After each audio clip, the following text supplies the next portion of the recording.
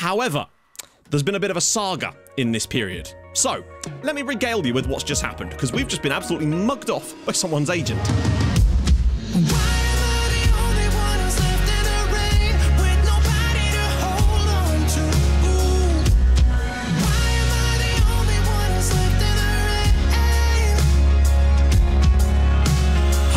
And welcome back to another episode of Rebuilding Bolton. If you're still enjoying the series, drop a like. That'd be most fantastic. Really does help out with that YouTube algorithm nonsense.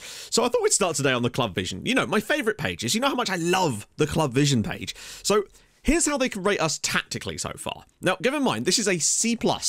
I don't know how it's a C+, considering there's only 2 negatives, but sure, whatever. They're pleased with the formation, entertaining, positive, good stuff. They like our pressing, they like our defending. They like the fact that it's a high quality level of passing, but they hate the fact that we're not playing direct. Even though we're winning matches, whatever, they can screw themselves. This is the one that does get my goat up, though. Unhappy that so few goals have been scored. We are the second highest scoring team in the league. Joint second, albeit, but we also have played a game fewer than the teams around us. What? What? Like, what? How many goals do we need to score for them to be happy at this point? We're literally one of the highest scoring teams in the league. I don't know. The board, truly at the lake house, this will show forever. I reckon we could score 100 goals a season and they'd probably still be like, yeah, but it wasn't 101 now, was it? Given your cross-series success with Booty, have you ever considered trying to get in touch with him? So, I have considered it. And I'm thinking about it even more now. So I'm putting this out there to you guys. Do you think it would be... and actually, would you like to see if I could potentially sort something out? Like an interview with Regan Booty on the channel as like a separate video. If we could somehow sort something like that out with Regan. Obviously, he'd have to be up for it. I don't know if he would be. I don't know if he's even aware of the sort of godlike status he's taken on over this channel. I'm sure that must be quite strange for him if he is aware of it. So if you think that's a good idea, let me know and I'll try and sort something out. But I get the feeling it probably may not happen, but you never know. Might be a huge Christmas surprise. So yeah, let me know your thoughts on that one. So today, we've got FA Cup. 14th place in the Championship currently are Bristol City. This feels like one of these games where maybe if we put out a strong team, and bearing in mind we've not had a big rest, there's a chance that we could get something from this game. And that would be kind of cool because money, potential chance for a big draw in the next round where even more money, it's quite important, even for a team in League One like us right now, given our financial situation. Very important. Like, if we could somehow win, we would get £135,000, which is no mean feat. So, Isgrove, of course, knackered. Oh, this is going to take a second. Right, so first change everything around, as per. Delfonso through the middle. Surely Rodo Richards is available again. Yes, he is. Politic, I think that's a reasonable chance.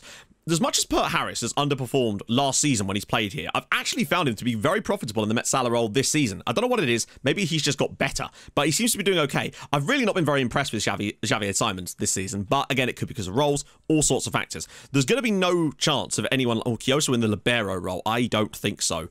It might... And honestly, it feels like today might be the day for a Libuti. A Liberuti. A Libuti. Libuti. Let's go with Libuti. Unfortunately, other players I'd like to bring in are all still not fit yet, and Fleming's not quite there yet, but my God. I feel like we'll be a lot better when we get Fleming back. He could honestly be the difference between us getting a playoff spot and an automatic promotion, honestly. And I prefer to play Porteous out wide, but he's so good in both positions. This is quite a good team, actually. Look, Naki Wells, Junior Stanislav, Antoine Semenyo. All they're missing is Fran Sullivan. And, oh, no, no. I refuse to admit that they've got Mengi. This is bad. He better not do well against us. He will, won't he? He's bloody great. I don't know how well our chances are of actually doing that, but were we to beat Bristol City, there's a real chance that we could get ourselves a great draw for the next round. Either maybe play another team that's beatable and go to the 5th round, or get some massive Premier League team where we could maybe play them at home, get loads of gate receipts, stuff like that that would really be important to us in our financial strife. But we need the Libero Booty performance of the year out of him today, and I don't know if he's going to be able to do that for us. Jones, no, out to Politic. Simple one-touch stuff here. Now around the side for Simon. Oh, he's got into the box, potentially. They've kind of shepherded him quite nicely. It's Porteous! Oh, got into a good position. Here's the overlap, though. It's Maskell. Tons of options in the box. Can he find the right one, though? Politic blazes it over the crossbar. So far, though, we look pretty good here. Putting a bit of pressure on Bristol City at the back here. Oh, they've got to get out of this here. And they might not do. And, oh, they actually broke through the press. Right, oh, no. Booty's got caught under it. Naki Wells is in. And this is the level of finishing. But Ziga's there. Huge. The press nearly caught them out, but they ended up, yeah, benefiting from it. That's the level of quality that they have that we just don't quite possess yet. But our qualities are in different areas. We love more than them. We share more than them. And that's the true quality. It's Christmas. Jones, oh, if he could roll this, he might have to go self and he's... Oh, side netting. There was options in the middle. And when it opened up for him, I thought that was his moment. Half time, Bolton Wanderers 0, Bristol City 0. Only one shot on target apiece, but we're still managing to play our game. And I'm interested. More of this in the second half, and the chance will come. The question is to who it will fall. Regan Booty as well. He's doing a pretty alright job at playing the libero role today. Politic down this right-hand side. Men making their way into the box. He's gone past a couple. Options opening up for him. Jones! Simons! Oh, and Pert Harris, and that was a great chance. Lovely build up there. Opened up a huge gap for Xavi Simons, but he was unable to finish it, unfortunately, and that, oh dear. way to go, Dennis, way to go. Pert Harris, if we're going to win or lose, it has to be today. Politic, if he gets a good first, oh, what a lovely touch for Gethin Jones! Great save from Bentley. Lovely vision there from Politic to knock that back inside to his wing back. That was great play, and we're looking better in the second half. The chances we're creating seem to be of higher calibre. Booty's delivery, that's a poor cross. Porteous out wide for Jones, though, playing as an actual wing-back for a minute there, but that allows the run to be made inside here. Simons, round the side for Dennis Politic! Oh my goodness, Rodell Richards, what a chance that was for 1-0. We should be in front here. I have a horrible feeling we're going to draw 0-0 in this game, just like we have in the last 2 FA Cup matches. Politic, Richards! Oh, good Lord, Rodell, how did you miss that one? Just do not let them score from this. There's a guy marked to the back post. There's a guy marked to the back post, and thank God. No, Richards, oh, he's got 2 players on him. They've thrown a lot more players forward than I expected. Valerie, no! Oh, Ziga with an enormous stop that could well have lost us the match if we didn't make that save. That's a frustrating one. I still think we were pretty good on the night and probably would have been good value for the win, but it didn't come, and now we have to play a replay. Ziga was great. Booty as well. Brilliant. Maybe we'll have a bigger, stronger side of the back line for next game. I don't know. Right, some games off camera. I think this game might be in there, it might not. We'll have to see. I think we're coming back for Shrewsbury next, I think. Right then, we're back. And yeah, we got a little bit mugged off, unfortunately. Away at Fleetwood Town, they got the ball out on this left-hand side. A lovely ball to the back post eventually, and it's an easy header for Paddy Madden.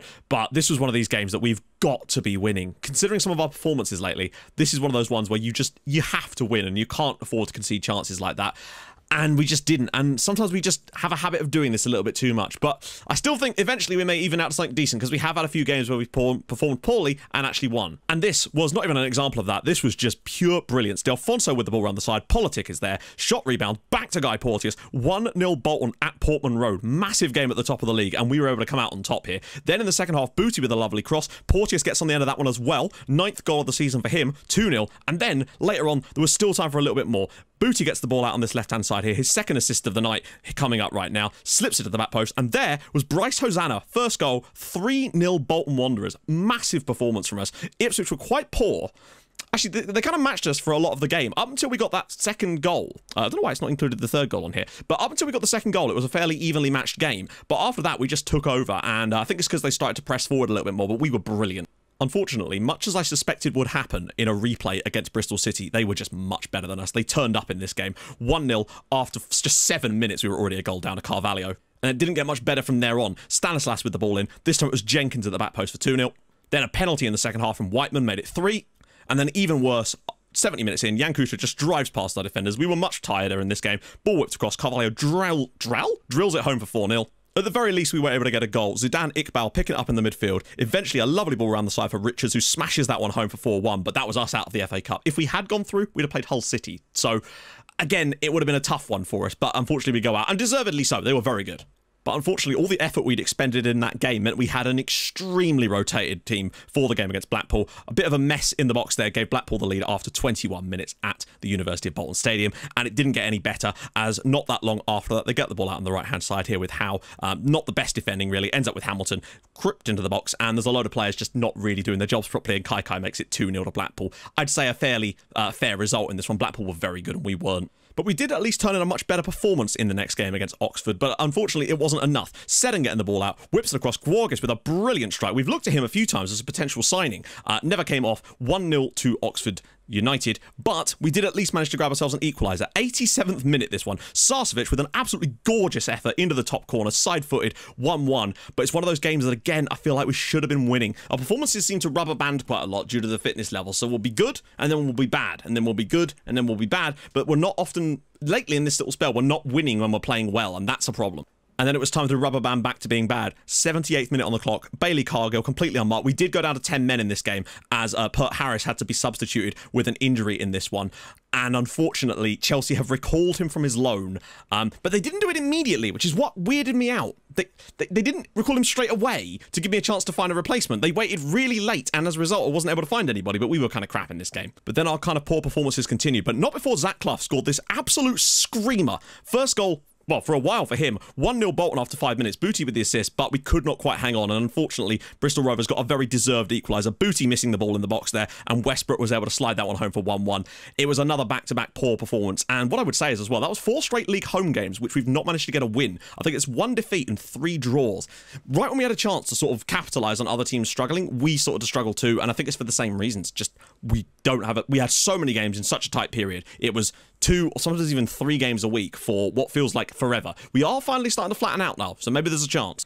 As all of that leaves us 5th in the league. But you'll notice we're only 5 points behind now Lincoln City, who are up into 2nd spot, and the game in hand. So we could still go to within 2 points if we win our game in hand. So it isn't really the end of the world, but it does make you wonder what if we'd managed to win a few of those matches in that little period where we were getting some of those fixtures back, maybe we'd just be that little bit closer and maybe could have even snuck into 2nd spot. We were going to be doing Shrewsbury today, but the match was postponed due to a waterlogged pitch, so we've had an even longer rest, and that allows us to come into today away at 22nd place Plymouth. Hopefully we can play a slightly stronger side after everyone's had a rest and get ourselves back onto winning ways. However, there's been a bit of a saga in this period. So, let me regale you with what's just happened, because we've just been absolutely mugged off by someone's agent.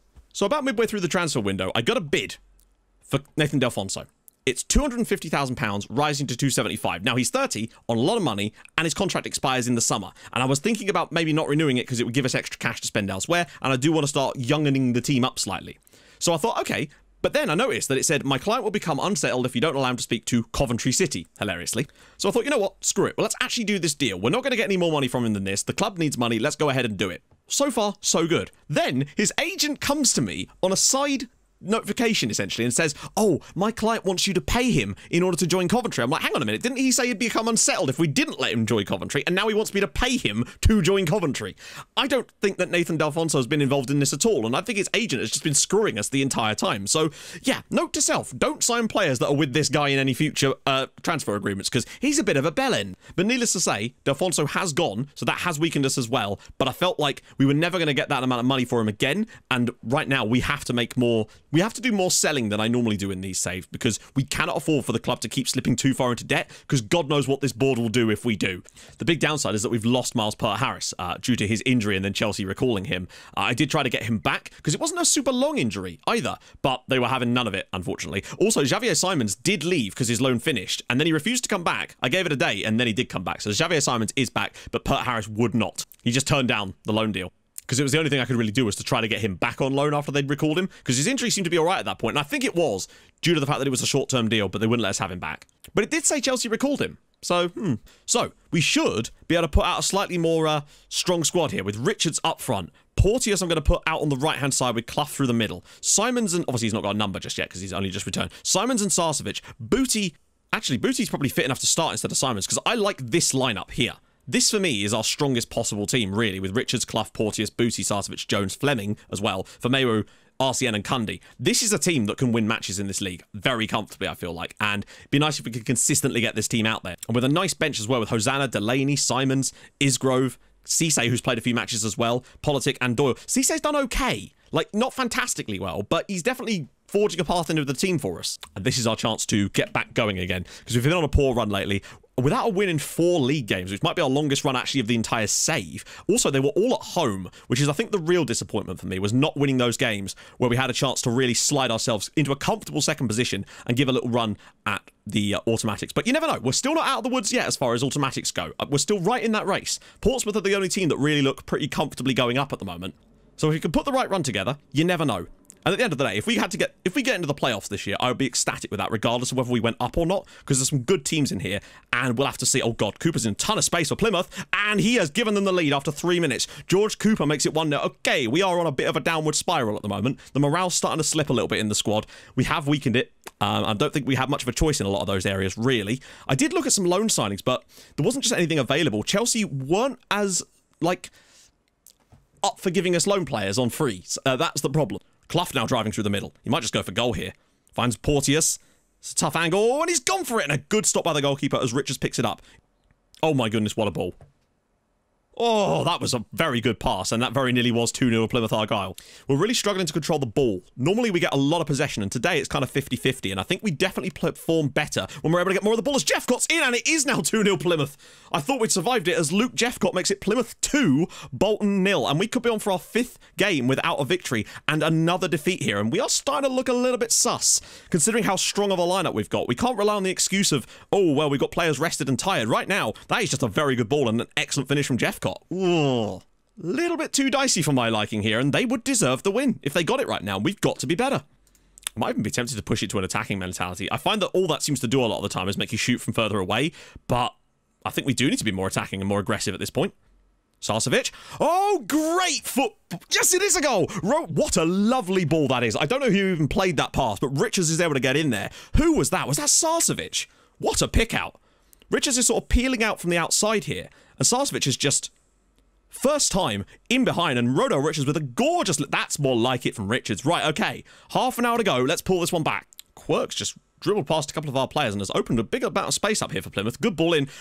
Oh, so many tackles and so many blocks. Well done, lads. That could have well saved us the 3rd goal. It's actually turned out to be quite an even game just out of this second half, but I just don't know if we're going to be able to fashion another great chance. Politic goes past one man, though. Edge of the box for Isgrove. Bit of space opening up for Lloyd Isgrove, and it's a good strike, but Cooper's there. Once again picked up, this time by Sarcevic. Isgrove into the box. He's going to shoot, isn't he? No! Cleared away. And once again, the pressure continues as Booty picks it up. Sarcevic round the side for Isgrove. Oh, it's saved. And Politic. And it's offside. Oh... It's not looking like it. I think we were a bit harshly done by the lose, but we didn't play well enough in the first half here. We've picked things up massively in the second half, but we're unable to find the finish, and it is Plymouth Argyle 2, Bolton Wanderers 1. Very, very even game. We were a lot better in that second period. That's where we really started to catch up, and I think had we scored the equaliser, it would have been justly deserved, but we just could not seem to find it. I mean, this is what it does to the league. We are only 3 points clear of Grimsby Town now, 7 points behind Ipswich.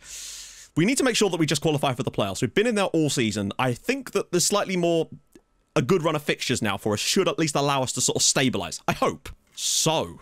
I'm going to do a couple of games off camera. I'm going to come back for Coventry and Wickham because they're just around that sort of area. And obviously we need to do a little bit of a shorter one for the next one. I'll just sort of do them month by month. Obviously we'll bundle those into 2 episodes rather than 1, obviously. That's ridiculous. So, if you've enjoyed this episode, even though we've been on a really poor run, we actually not won a game in today's video. That might be the first time in this entire save.